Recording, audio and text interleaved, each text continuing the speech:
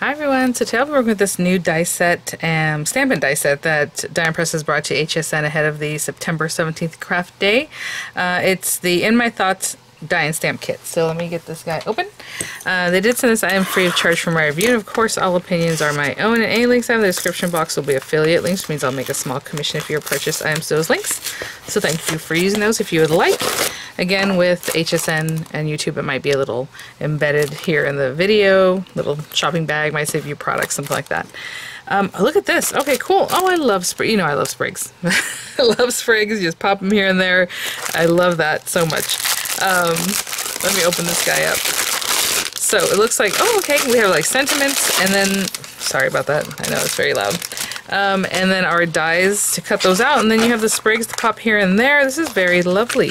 Okay, so standard issue items here. We have our sticky sheets. So you get 2 of those. Sorry about that. Emergency vehicle passing by there. So you get 2 of those. You get instruction on how to use them. You have a applicator, and you'll have your cutting folder for the marquee. So again, these thin metal dies will go through clearly the marquee, but if you don't have one, they'll go through any machine that cuts thin metal dies.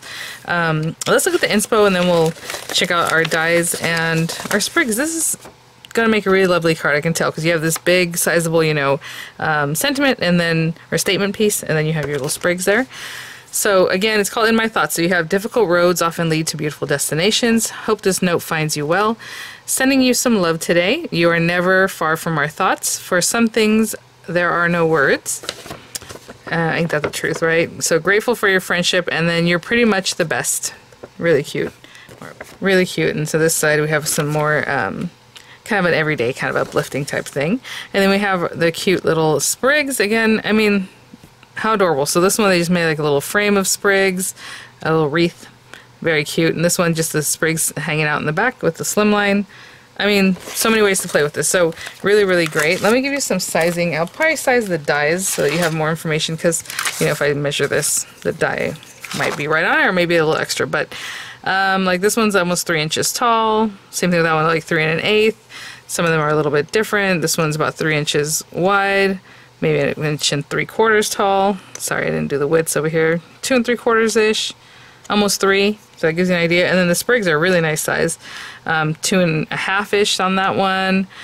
Same thing there. Maybe a little bit more of a medium size. It's like 1 3/4. And that's what those look like. Very cool. And then I love their carriers. They always put some pretty color kind of inspo on there for you guys. So let me grab a card base, and you know, we'll get right to it. I'll be right back. So I just grabbed some colors, a little unexpected, a little more toned down kind of earthy colors. Why not? Sorry, I was gonna say that gives me an idea. We'll use our neutral enamel dots too. So I'm just gonna cut this down. A2 size paper, that's 8.5 by 11. We're gonna cut it at 5.5 inches and score it at 4 1/4 to make a standard card base, your typical kind of card base. And then I'm going to cut some of this craft card for a topper. Probably already 5.5, but we're going to cut it at 4 1/8. And then I'll cut it down to 5 3/8 because that's the matte layer I like. But if you like, you know, easier numbers, even though all you have to do is light it up. But, you know, 5 1/4 by 4, top the whole thing, 5.5 by 4 1/4. So we have that guy. I was just debating something in my mind. I'm going to go ahead and glue that down, but if you want to put some, you know, run that through an embossing folder, that'd be really nice. Let's get this guy going. Honestly, you can even do some like skeleton. Sorry, that sounds a little scratchy there. Like if you take these guys and just pop one here, it'll cut like a little skeleton of the leaf out, you know what I'm saying? Just ways to add texture in the background. That'd be really cute. Okay, so for this one, we have this guy. I should stick that down a little more, you know, not crooked would be good. If it were straight, that would be better for this application. Okay. I am going to do some stamping, and instead of, you know, I'm going to stamp on cream color paper, but this makes a really nice, another card base, right? So I don't want to cut into that. So what I'm going to do is we'll stamp our sentiment on this guy, and then I grab these colors just to make the fun kind of wreath in the background, but like with just some really gorgeous colors. So I grab these guys, so we'll use that in just a moment. But I think if I'm going to do the whole wreath one. I'm going to go with "You Are Never Far From Our Thoughts." And maybe I'll stamp that, you know, you can do it in gold and heat emboss it, or heat set it. I do have my gold ink pad from recent here. You know what, let's do that. And then, so let me grab a couple other items. I'll be right back. So I'm going to set this up on here, and I probably should have done that off camera already. Sorry guys, but here we go. And pretty sure the die is kind of nearby that, so put that there. Let's pick it up here. I'm going to use a little embossing buddy so that hopefully the embossing powder doesn't just stick everywhere. I'm going to take this guy and get that stamped up.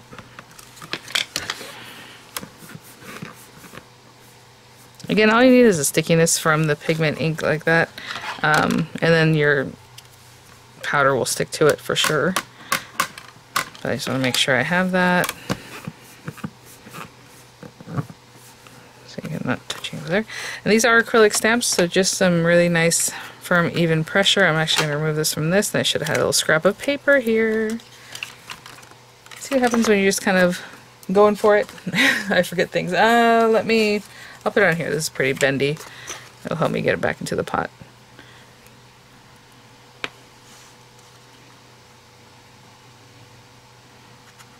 It's really getting on there.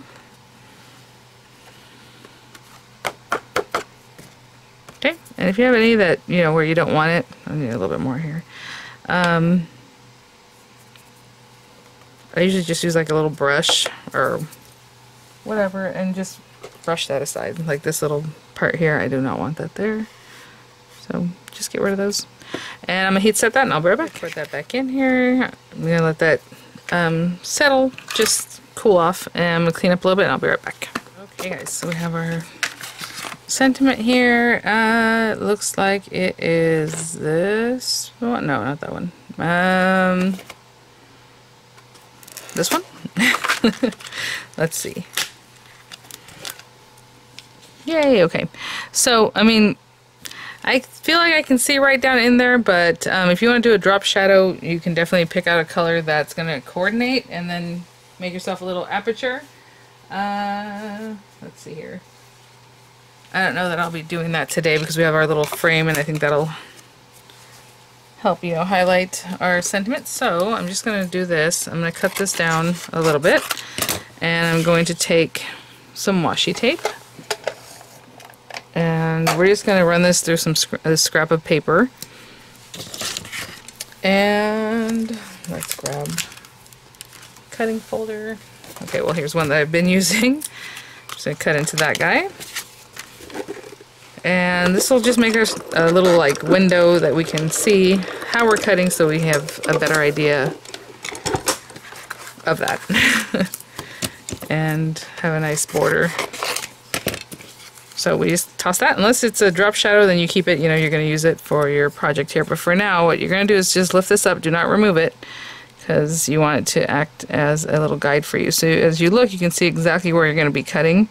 And if you're happy with that, just plop it back down and make sure it's right in the same spot, right? This is really nestled back in where it came from. And then a little more tape, or a lot more, however you feel more secure about it. With this one, I don't really want it touching the heat embossing, so we're just going to do that. Again, I'm still kind of being careful with it. That doesn't move too much. And I'll roll it through again. I roll it through very carefully and slowly because I don't want to shake the camera too much, but you know, you can just crank it out. There we go. And that is our sentiment cut really nicely. I love the amount of edge on that. It's going to look really nice. And then, so for our other portion here, people ask me if I keep this. You can definitely keep it, you know, for the next one or however, but generally I just cut a new one every time. Because sometimes I am doing a drop shadow, so I can reuse it. Not reuse it, so I can use the one that's I'm cutting out. So for this part of it, I'm just going to take the ones that look like they're kind of going in a round shape. I think most of these are doing that, but I do want it to be a little bit smaller and tighter, so maybe this one. And I'll cut them from gold or however, and then maybe this one.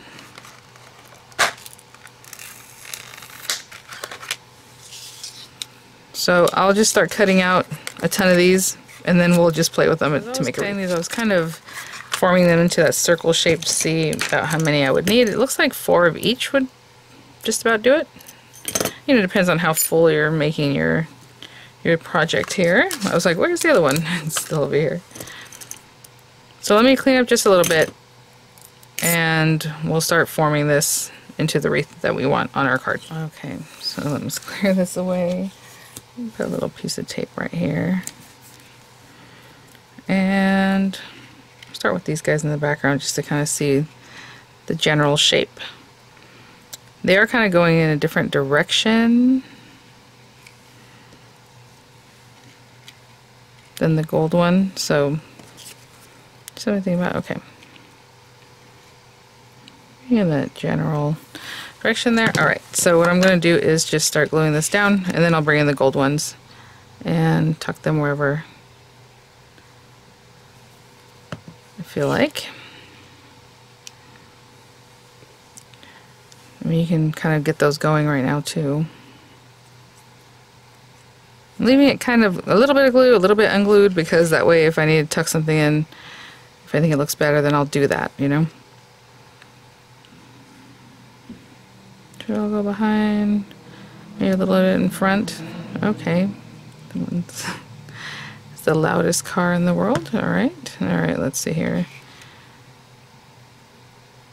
I kind of like the way that's looking like that. Okay, I'm going to hold this part down for a moment, and then we'll continue on. So that gold is kind of peeking out.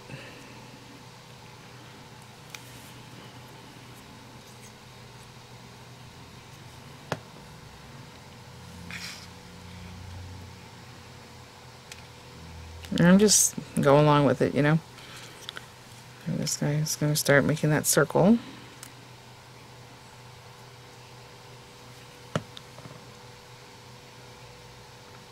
I'm giving myself a good amount of size because I want that a little bit there and a little bit there. Okay, maybe a little bit wider.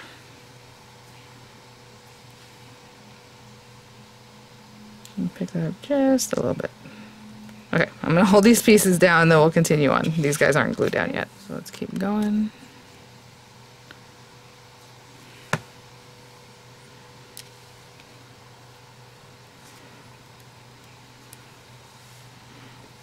Oh, sorry. Kind of go in there. A little bit more over here. Okay, wait. Let's stick to the paper, not my hand. And when I'm done, I'll just put some weight on top of everything so everything sticks down. So you see, I did put glue on every petal, or leaf. I'm just kind of doing that loosely right now. And then our last one goes in that direction.